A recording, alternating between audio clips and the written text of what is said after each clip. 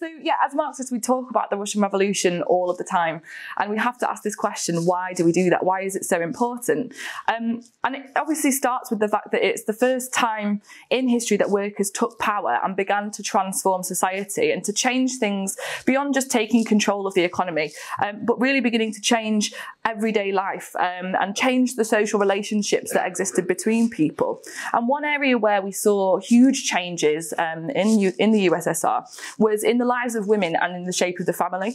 And now today women face an increasing burden, and despite the advances that we can sort of see in everyday society that have been achieved under capitalism perhaps, even in the most developed countries in the world, women exist today in many respects in worse conditions than they did in the USSR in the 1920s. And I'll give lots of examples of this, but just thinking about maternity rights in the US compared to then is one great example that shows this.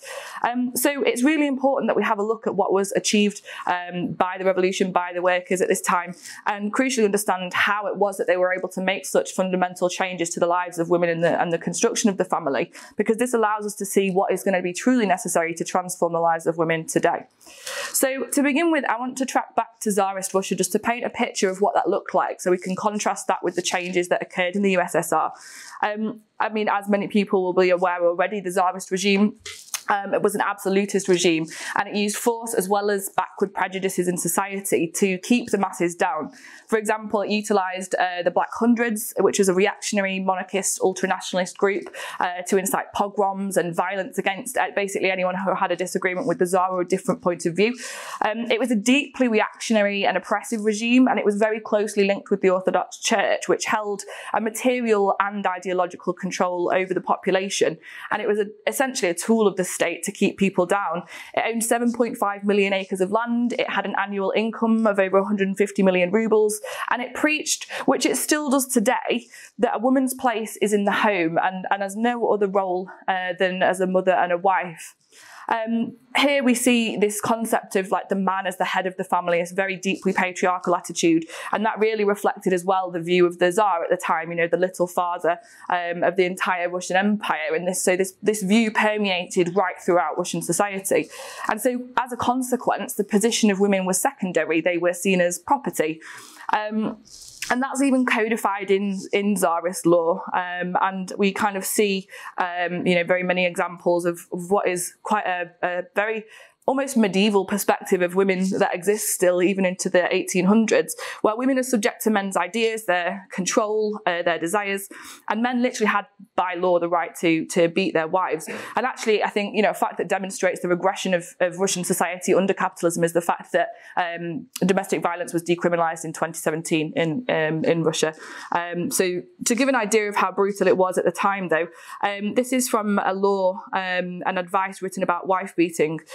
So apologies if this is a bit brutal, but I think it's important to hear. So if a wife refuses to obey and pays no attention to what her husband tells her, it is advisable to beat her with a whip according to the measure of her guilt. But if her fault is very serious, the matter is not so simple, and her disobedience beyond all bounds, then strip off her shift, seize her hands, and give her a sound beating. And I think through this you can see how casualised and how normalised that kind of violence was, that this was a piece of advice written. And the control that was held over women went beyond physical violence as well. So from a domestic ordinance or a law of the time, it said a woman must consult her husband on all occasions about everything. If she receives an invitation or summons anybody to visit her, it must only be if her husband permits it. But she must talk with her guests of nothing but embroidery and household matters. And so again, you can see the control over women that was exerted by the male members of the household, that was even exerted to what you were allowed to discuss and even what you could talk and think about, even in a private setting. Now, this oppression of women, it wasn't isolated, it was incredibly widespread, especially in the kind of quite culturally backward countryside where the church and tradition had a really firm hold. And of course, the majority of the population were peasantry.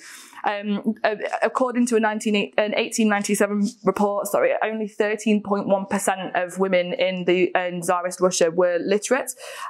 Girls received on average about a year of what we would class as secondary education, and that was because they then went to work in the fields at the age of 12 to 14, and were unable to attend school at any other time because they were then also beholden to the domestic chores and the cooking and the cleaning for the male members of the household. So they were doing this from an incredibly young age. Of course, the effect of this would be to isolate women and young girls. from each other, but also from the ability to organise, to discuss, and just be active with other women, essentially. And where there were female proletarians, those women were paid less for the same type of work, so a lower rate of pay.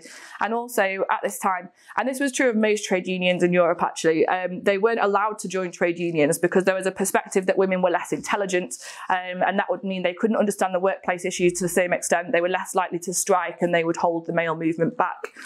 So conditions in women, although that one about the trade unions was more widespread around Europe, quite clearly the rest of these conditions that I've outlined paint this picture of how women in Tsarist Russia had far worse conditions than women in the rest of Europe.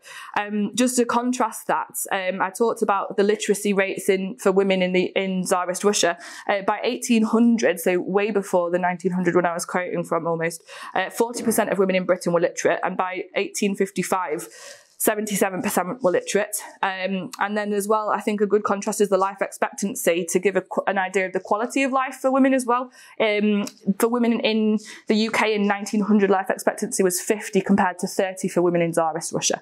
So conditions for women, okay, they weren't utopian in the UK at this time, but compared to Russia, they were far more advanced in many different ways.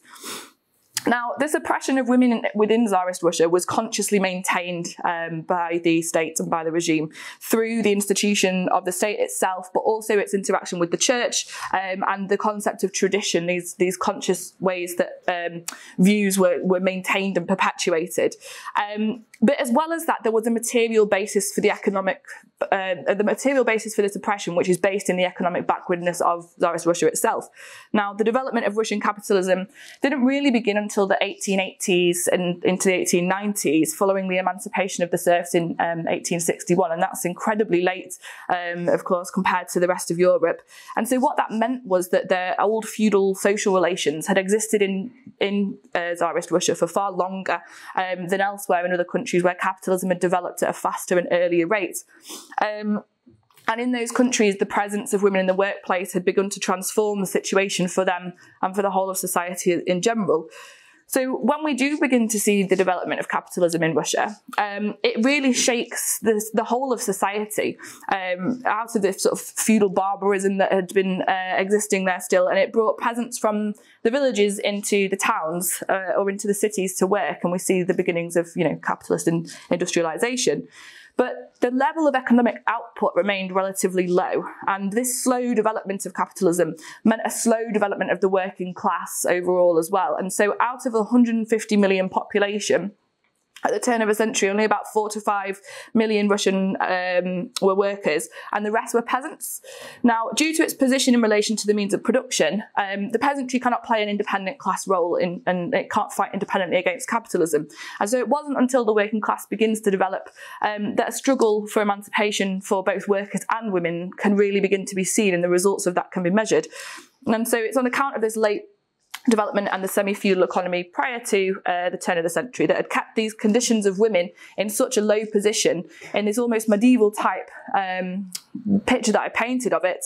And so I think really we do see a very harsh kind of picture for women, a really harsh question of the women's question. Now, coming from such a backwards position, I think it makes the gains made by the Russian Revolution even more remarkable when we see what they are. And so just to paint a kind of general picture of that, to contrast how far society had to come, it is such a huge leap. So as soon as the Bolsheviks came into power, they immediately passed a series of laws, and they ensured legal equality for men and for women. Women were no longer considered objects of property to the men, and women were given the right to vote immediately as well. Now, to contrast that, in 1917, the only other countries in Europe that had the right to vote were Denmark and Norway. And in England, of course, we know that women over the age of 30 got the right to vote in 1918, but not until 1926 if you were under 30. In the US, women didn't get the right to vote till 1920, Sweden 1921, and then it was even later, like 30 years later for France and Italy as well. The Bolsheviks granted free access to abortion in 1920, and again, they were the first country on earth to do this. And this is, remember, just years after this picture of Tsarist Russia that I've just painted.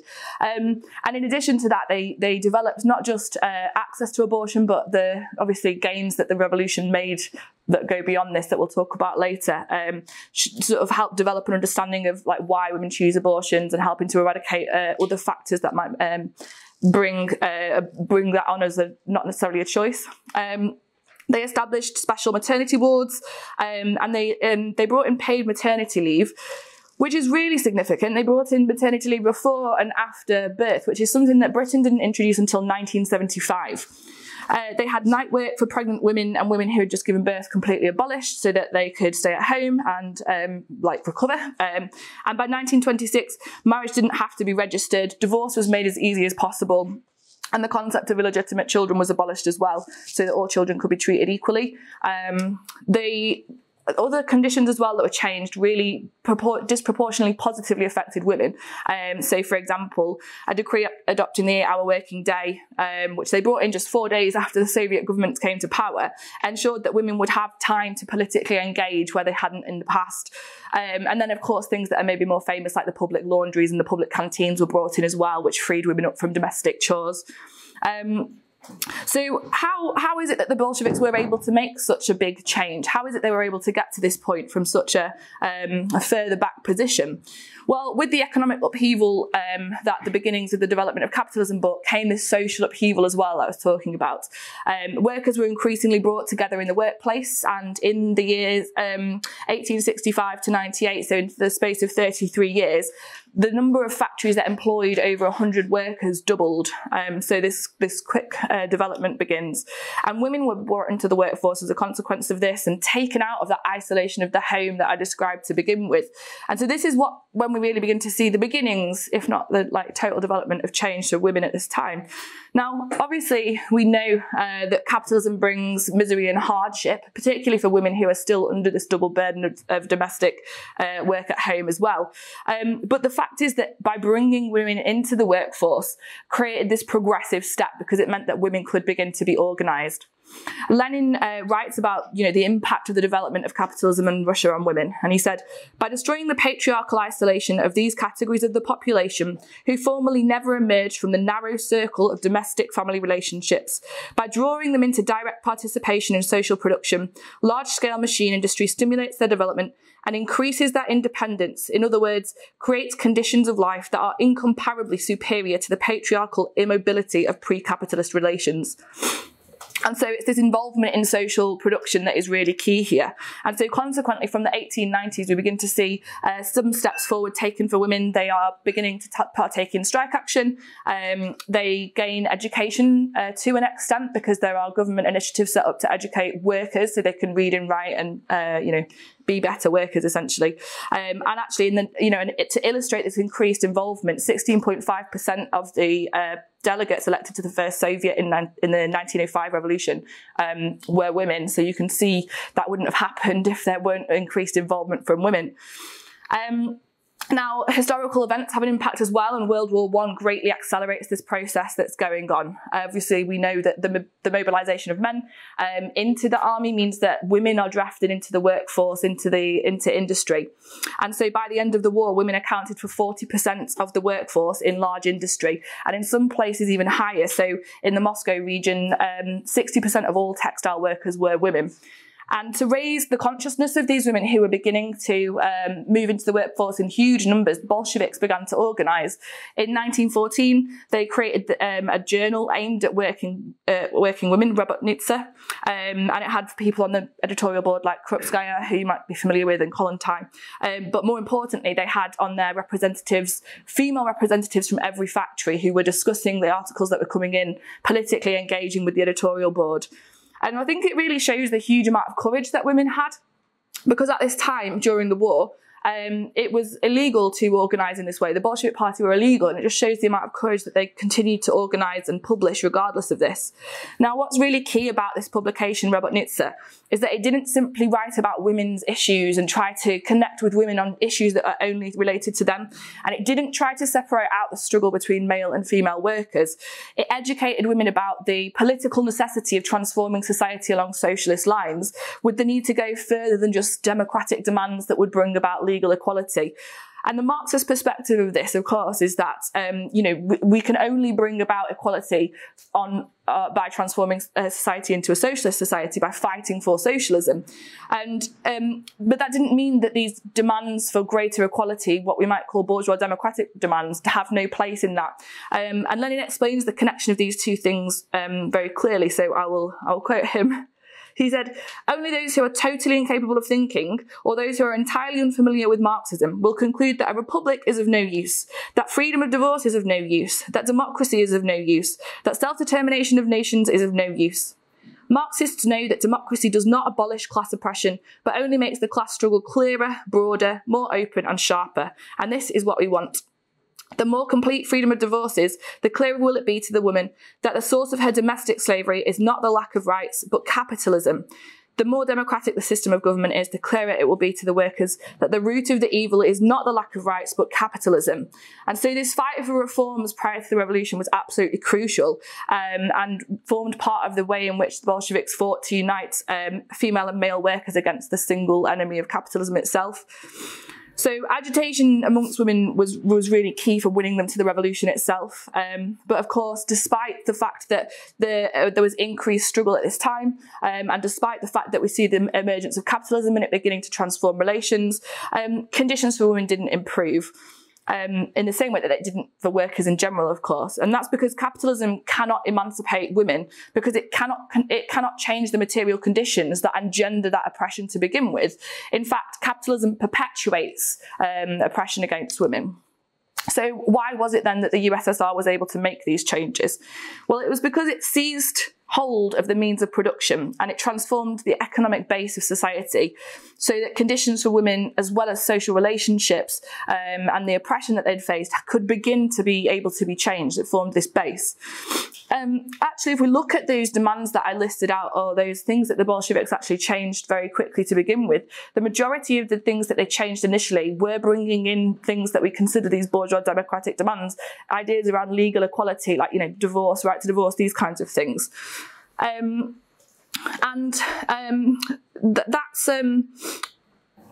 even for them to be able to do that, it required them to change the material base. Like, those things could not be delivered on any other basis.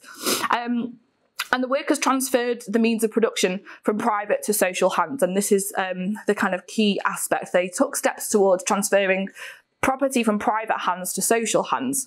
Now, the origins of women's oppression comes hand in hand with private property. And so it's only through the abolition of private property itself that we can begin to see the eradication of that oppression as well. And I don't have time to, unfortunately, go into the details of this, but, Ravi mentioned Engels' text Origins, and we can perhaps talk about it a bit more in the discussion as well about where this comes from. But this was an absolutely essential first step. So the nationalisation of the economy utilised a wealth that had previously been in private hands. And it used that to facilitate turning what had been private labour in the home, like domestic labour, into something that was carried out socially. It made it public. It made things like social childcare, feeding and cleaning in the home a collective task. And by doing this, it freed up the time of women to engage more politically and removed them away from the home as well. So instead of returning from work and making the tea, making the lunches, sorting out kids' clothes for the next day, cleaning the house and all of those other tasks that actually the majority of women are still doing today, women would be more freed up to engage and to do things for themselves, reading, talking, educating, organising. Now, the 1919 political programme of the Communist Party of the Soviet Union had this as its stated aim, which I think is really important. It said, "Not satisfied with the formal equality of women, the party strives to free women from the material burden of obsolete domestic economy by replacing this with the house communes, public dining halls, central laundries, creches, etc." So this was a central demand, and it wasn't something secondary to the aims of the Communist Party at this time. But none of that was possible. It was only possible if the means of production are nationalised and placed under the democratic control of the workers. And of course, this is the key difference between a capitalist and a socialist economy. And this can only be done on the basis of socialised production and distribution, which is done on the basis of the abolition of the profit motive. So the planned economy began to bring women out of the home, and it began to bring them out of isolation. where, as I've said, people could discuss, but what it was doing is allowing people to become independent, conscious workers themselves in a society that they could be active within, freeing them up to an extent that I think we can definitely argue had never really been experienced before. And often we see women, not participating in politics to the same extent of men because of this additional burden. And the additional responsibilities. So the revolution sought to change this by reducing that, and it was only able to do that because it had taken those resources that had been private and made them public. But it wasn't, I think what's important when we look at this is to also talk about the role that women played actively in a bit more detail. So not just thinking like, oh, well, they were having discussions, but they concretely shaped the future of the USSR as well. Now, everybody knows the role that women played in the insurrection, in the February insurrection, that they were involved in taking strike action and protesting on the day of the February Revolution in 1917, that they led, workers into the streets, and they were joined by male workers, and that they petitioned for bread because the conditions were so horrendous, and that they won round the army who had been sent to send their rifles onto the women, and instead of them shooting the women, they pointed them towards the regime. They didn't shoot the regime, they pointed them at them. And this is really well known, but there's so much more to women's involvement in the revolution itself and in the shaping of society afterwards as well that's really important. Some of the ways in which they shaped this was that they ran and were elected to positions in the Soviet. They played leading political roles in these organisations and bodies, and actually Alexander Kollontai was elected to the People's Commissar of Social Welfare in the first Bolshevik government, which made her the first female minister in the entire world. Beyond that position, though, women were organised, were involved in organising an armed defence of the revolution. They fought arm in arm and side by side with the Red Guard. They took part in revolutionary work at a local and national level as well. Just carrying out daily tasks that they wouldn't have been able to do prior to this, or wouldn't necessarily have been involved in. Things like distributing leaflets, transporting weapons, sorting out communications, caring for the wounded, organising all of this kind of stuff as a part of the defence of the revolution. And they played a crucial role in organising women workers through additional special committees as well, and this was really important for outreach and engagement of other workers too. Now, the way that they did this was agitation amongst women, but again, it wasn't along the lines of using feminist propaganda or specifically just women's issues to engage women. It was about engaging a section of the working class who were workers, who needed to be involved in this revolution just as much as anybody else to be able to make it, fully democratic as possible.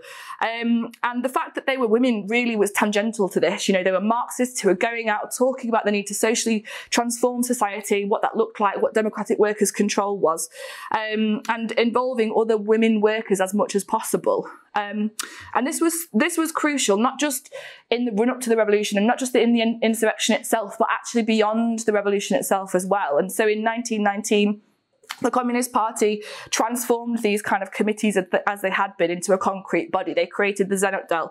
And this was kind of the women's department of the Central Committee of the Communist Party.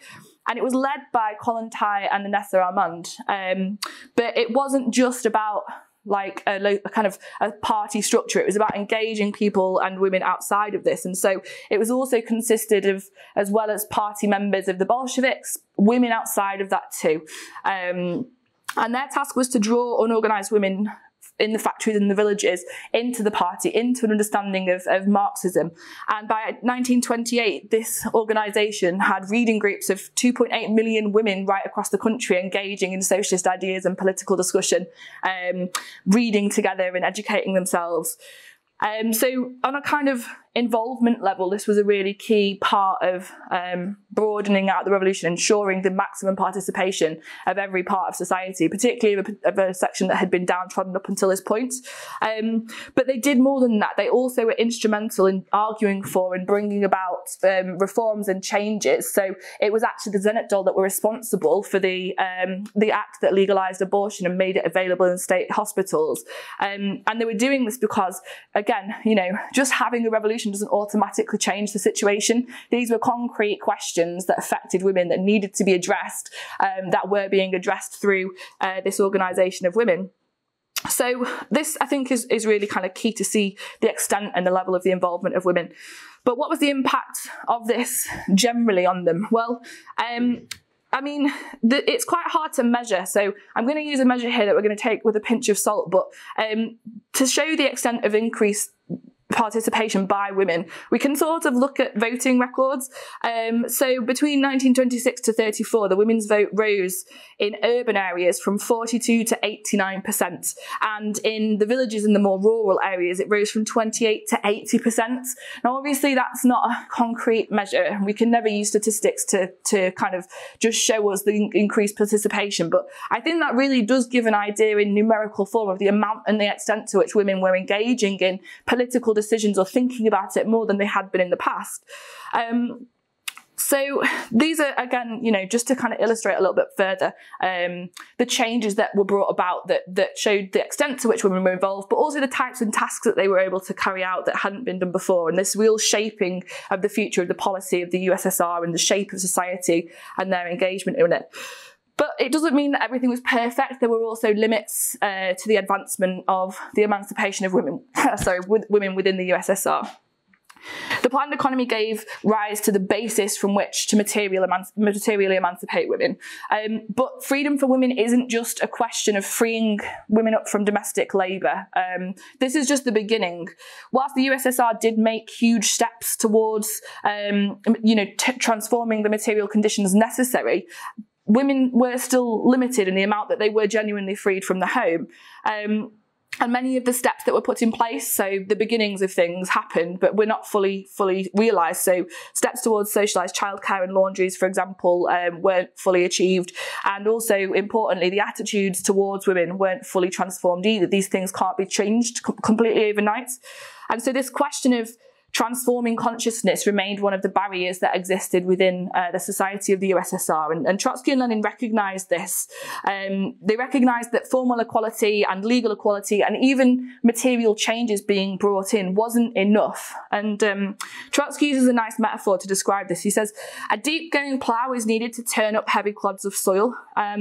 And what he's getting at here is obviously that kind of millennial-old, deep-rooted, oppressive views of women and the role that they have in the home that's been perpetuated and still is in our society today, by the Tsarist regime and all these other things that came before it. Can't just be uprooted overnight. It won't automatically change. For this, the conscious engagement of the working class is, and its leadership as well, is necessary. Now, a worker state demands the greatest participation of the working class. That's a mouthful. And also for people to be educated for that to happen. And so the Russian Revolution made it essential that women increased, and also men, their literacy levels to be able to engage, that they were involved in reading groups and political discussion. But it also meant that education was required to break this traditional view that had existed. And again, this was central to the Communist Party in the USSR. They made this concrete in the 1921 Third Congress of the Comintern, when they said the aim was to fight the prejudices against women held by the mass of the male proletariat and increase the awareness of working men and women that they have common interests. It was also to conduct a well-planned struggle against the power of tradition, so actively engaging ideologically against this. Against bourgeois customs and religious ideas, clearing the way for healthier and more harmonious relations between the sexes, guaranteeing the physical and moral vitality of working people. Now, whilst this was begun, and women materially did engage in social production and their political engagement increased, again, there were limits to this. And it's quite a lengthy quote from Lenin, but I think it is really helpful to understand kind of, just what they were fighting against, really. So, and again, you may recognise some of this in today's society, but he says, very few husbands, not even the proletarians, think of how much they could lighten the burdens and worries of their wives or relieve them entirely if they lent a hand in this women's work. That would go against the privilege and dignity of the husband. He demands that he have rest and comfort. The domestic life of the woman is a daily sacrifice of self to 1,000 insignificant trifles. The ancient rights of a husband, her lord and master, survive unnoticed. Objectively, his slave takes her revenge, also in concealed form. Her backwardness and her lack of understanding for her husband's revolutionary ideals act as a drag on his fighting spirit, on his determination to fight. They are like tiny worms, gnawing and undermining perceptibly, slowly but surely. Our communist work among the masses of women and our political work in general involves considerable educational work amongst the men. We must root out the old slave owner's point of view, both in the party and among the masses. And this is important because I think these worms that he talks about, we'll come back in a minute, but yeah, like the progress of this changing in perspectives and mindsets was halted in its steps, but it wasn't halted by lack of will, it was halted by, by the material conditions, by the problems with the economy that were faced. And so the second kind of limitation, I guess, that was placed on the complete emancipation of women was the transformation of daily life and the extent to which that could really be achieved by the development of the productive forces being held back by that previous backwardness that I described at the start. Now, as we know, with the USSR, the old ruling class, with the support of the international bourgeoisie, launched a counter-revolution and civil war against the workers. And this really occupied lots of the resources, but also the thought of the people of the USSR, and it limited the advancements elsewhere. So much energy and organisation was going into the defence of the revolution that you couldn't spend the amount of time and energy that would be wished to on other questions as well. So the economy was heavily damaged by the need to defend against this, but also limited by compromises that had been made earlier, like the Brest-Litovsk Treaty, as well as it having started at this far further back position. And so that meant that the means of production in Russia were far from developed enough to actually be able to provide enough for everybody at this time, let alone, go beyond that and provide these things that we're talking about, like greater nursery spaces and communal kitchens and things. So economic development limited what could be put in place and what could be changed. The Bolsheviks had absolutely the correct idea in addressing this question of education against prejudice against women. And I think you can see from their stated aims and from their actions that they actively fought to change mindsets. But the conditions that gave rise to those views to begin with could not be changed without the material changes necessary. And so they were limited by that material factor. And the third barrier that came as a consequence of that was also the degeneration that came to the USSR, which we're familiar with, and the import of the ideas of Stalinism that developed. So the limitations, obviously, of the economy crystallised, or led to the crystallisation of this bureaucracy under the leadership of Stalin that rose above society and essentially in many ways liquidated the power of the working class. And this political counter-revolution that ensued was clearly expressed through the status of women and the change and a degeneration in the conditions that existed for women. Now, at this time, as I said, there were the beginnings of change happening, and there were tremendous changes, as I've talked about, like really remarkable things had been changed. But women were still confined to the home by many domestic tasks, and worse, under the counter-revolution of Stalin, they reintroduced some of the old bourgeois attitudes towards women.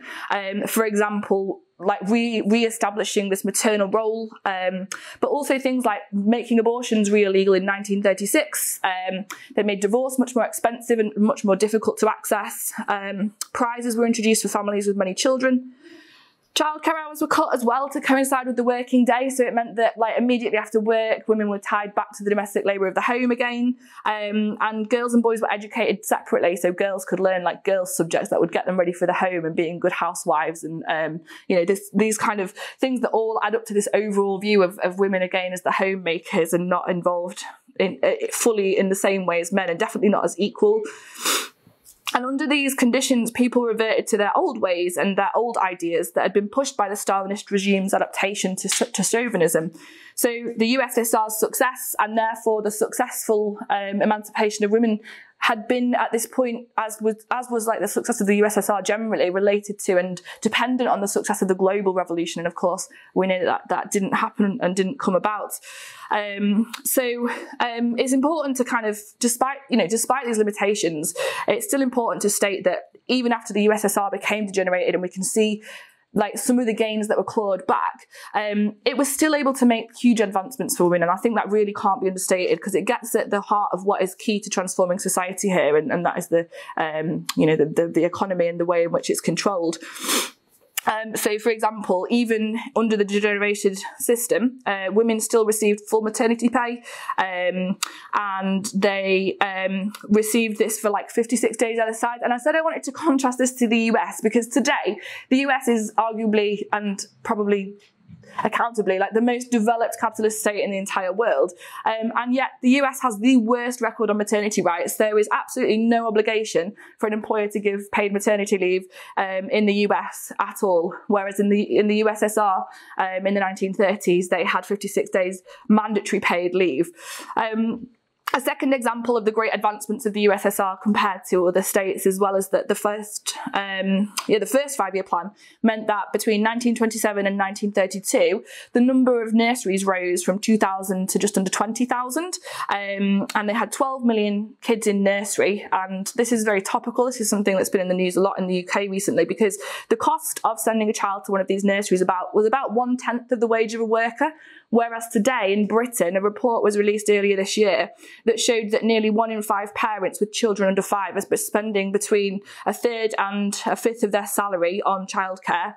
And 15% of parents in England are spending over 1/2 of their salary on childcare. So you can see the contrast in life for parents and what that means today in a modern capitalist state compared to the USSR, so it's such a long time ago. So even though there were limitations, there was also huge achievements. So we have to ask this question then, why is it that it took a socialist revolution to deliver things like that, but also basic legal equality that we don't even have in many states today? When developed countries with huge economies that are capitalist are still unable to deliver that? Well, of course, it's because of this question that only the seizure of power by the working class can truly deliver legal democratic reforms. Only the working class can actually deliver equality for women and then go beyond that. And that's what happened in Russia, and that's still what's required today, actually. The reason it took a socialist revolution to deliver bourgeois democratic reforms in Russia was because capitalism was completely incapable of doing so. The truth is that the bourgeois democratic programme can only be delivered by a socialist revolution because capitalism doesn't have the will and nor does it have the means. Now, it doesn't have the will because it isn't in the interest of capitalism to create true equality. So capitalism literally requires domestic tasks to be carried out in the home. And families are these private entities that carry out all of these different tasks independently in the home, feeding and cleaning and all of those other things. Now, historically, that task has fallen to women, and it does continue to do so today. I think something like 75% of domestic labour globally is still carried out by women. It's higher in different states around the world, of course, as well.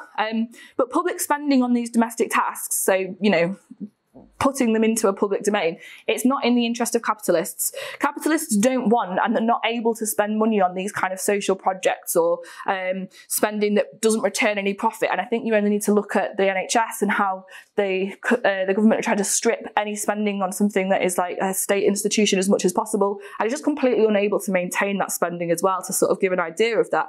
And so consequently, you get what in capitalism amounts to a huge amount of pressure on women to be in the home still. Like, this is where this pressure partly is coming from. And capitalists propagate prejudices against women to further prop that up. Again, you can look at the way in which abortion has been brought, in the process in America being brought back in again, this greater control now at a time when we should be seeing greater progress, to increase this control over women in their bodies. And there was this overhang that you can clearly see in the position of women from thousands of years ago that's actively maintained in a capitalist society. But socialism conversely ends this by wiping out the place where that prejudice stems from. But these ideas, they can't begin to be changed. They cannot be changed on a capitalist basis unless the material conditions are changed. And this is what socialism can deliver that capitalism can't. Now, in addition to not having the will and the desire to change things, capitalism also doesn't have the means to grant legal equality or anything that goes beyond that. And I said this was very clear today because in Britain there is legal equality between men and women, and yet we know very clearly there is a 20% gender pay gap. Women do 13 hours of domestic labour compared to the 6.5 that men do on average a week here. 77% of domestic abuse victims are female, while 1 in 4 women will be raped or sexually assaulted in their adult lifetime. So capitalism can pass all of these laws that claim legal equality, but it can't deliver it. It can't even deliver something basic like safety or basic like equality in wages. Even with this law against rape, only 1% of them are actually ending, only 1% of accusations, end in conviction. So you can see like complete inability to deliver. Whereas the Soviet Union was able to deliver legal equality because it was able to utilise the resources of the planned economy to start to deliver these changes.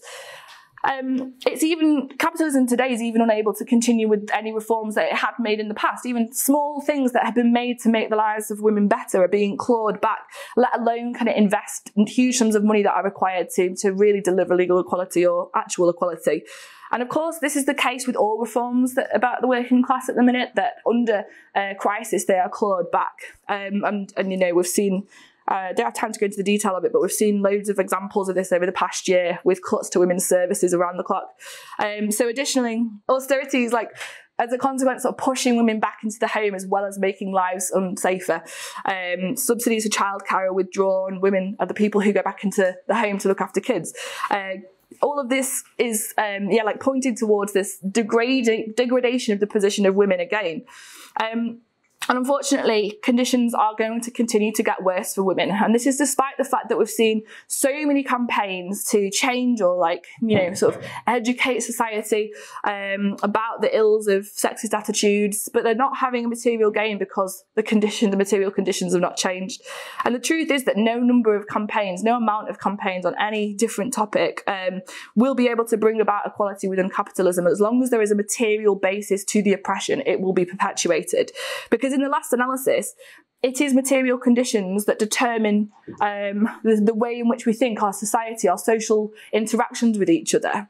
And so Marx said that when want is generalised, all the old crap revives. And I think that's precisely what we're seeing today.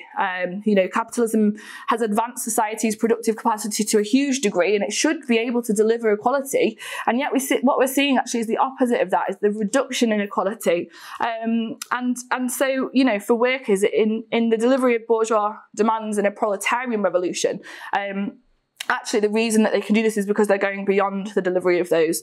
To deliver them, the working class can't simply lay hold of the ready-made structures and begin to make them work better in a better way. That's completely impossible. In the delivery of bourgeois demands, workers actually abolish class oppression by seizing the means of production and bringing them under democratic workers' control, taking this collective product that I talked about earlier of labour, of the working class, into their own hands for our own utilisation. So we have our own tasks in a proletarian revolution that mean that we go further and we deliver that.